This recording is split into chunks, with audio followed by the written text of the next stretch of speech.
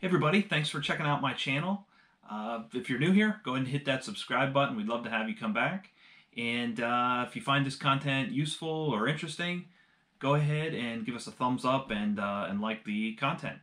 So today, I'm actually going to show you a industrial Ethernet switch from Cisco. We're going to unbox it. I'm going to show you what comes in the box, how we get the thing mounted, what other components we need to get the system running, and ultimately, kind of go from there. I have some other videos coming where we're going to really just see how tough this unit actually is, so stay tuned for that content as well.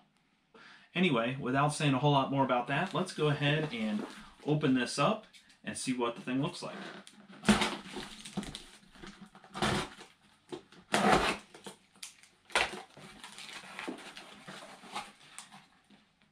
So initially, when you open the box, there is a product documentation and compliance information. This document talks about proper mounting, grounding, and so forth. Grounding in particular is really important in an industrial environment because of additional shock and electrical currents that might be floating around out there. Definitely take a look at this document.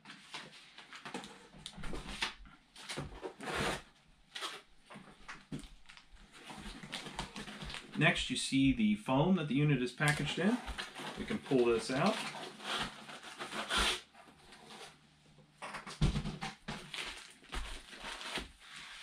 The switch, as you can see, is wrapped in plastic.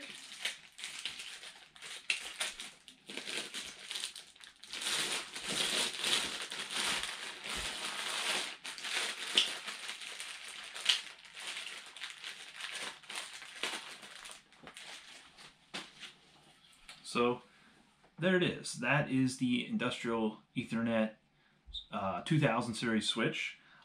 You can see it has some ports on the front. There are 4 downlink ports, if you will, for end devices, PLCs, or different systems.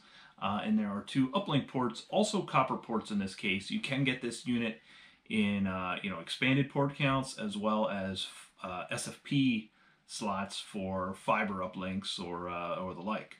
So anyway, there's also a console port, as you can see, kind of the traditional console port. There's also a cover over a USB console port. So depending on what generation of console cable you have, you're good to go either way. Next, there are 2 power connectors. So this will do redundant power. Now, from a power perspective, this does not have an internal power supply. There's also not a power supply in the box, so you have to order the power supply separately, or you can take power from an industrial power supply that might be in the same cabinet as this switch is ultimately mounted in. So a couple things to consider there. There is an set of alarm terminals. The alarm terminals, I actually have another video on this that you're welcome to check out, but the alarm terminals can be used to, say there's a fault with the switch.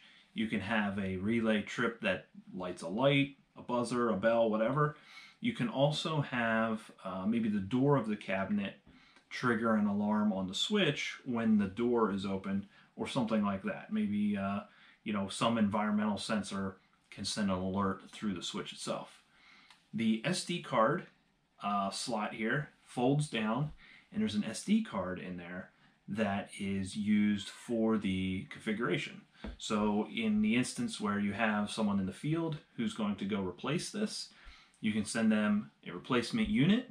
They take it out, they pop the card out, pop it in the new system, it'll boot up and be ready to run from there. So no real field configuration required. You just swap the card and go from there.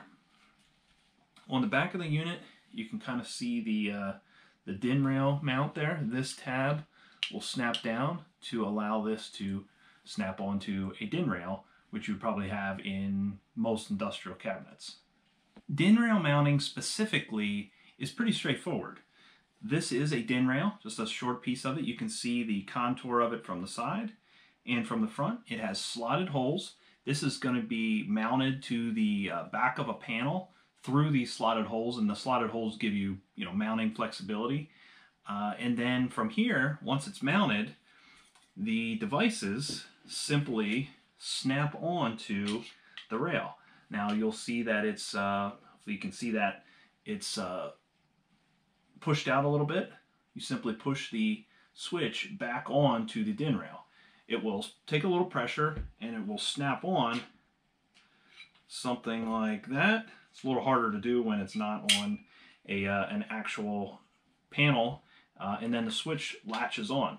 To remove it, you simply pull down on this lever. Sometimes you have to do it with a screwdriver, and the DIN rail releases. Now there's a couple reasons why we use this, because this DIN rail will be mounted to the panel, which is grounded, and if you see, the switch has a little tab there that ensures pressure against the DIN rail so that it is also grounded. Now, of course, that doesn't mean you shouldn't be using the grounding tab on the front. It just gives you another ground for, electrical safety. I mentioned that this system doesn't come with a power supply. However, there are a number of power supplies that you can order from Cisco to address the power needs. One is this one. So a little bit older. This takes an AC plug and a screw terminal, which I have some screw terminals connected to some scrap wire I had. Plugs into one, plugs into the terminal on the switch, and that's how the DC power is provided. This has an AC plug, so it'll work with your standard PC or switch power cord. Another option is this 170 watt power supply, which has screw terminals for the AC line in as well. So in a panel, you may have AC just, on raw connectors. You can connect that here. It does have a shield on it to prevent, any type of accidental arcing or anything of that nature. And then it has DC outputs as well. So same type of thing. You connect your DC wires up there and then ultimately over to the switch. Another option is a DC power supply or DC input. So this is, DC in, and it changes the voltage to suit the needs of the switch itself. Probably not as common in most applications, but also an option. So the part numbers of these are on the screen. I'll put the part numbers in the description of this video and some links to data sheets as well. Hopefully that's been a useful introduction to the IE2000. I'm going to take a look at a couple other industrial switches here over the next couple of weeks. I'm also going to maybe put this thing to the test, see how tough these devices really are.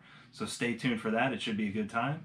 I'm also possibly dive into the software and configuration. They are very functionally similar to Catalyst switches, but there are some other features that you're not going to get in the Catalyst world as well.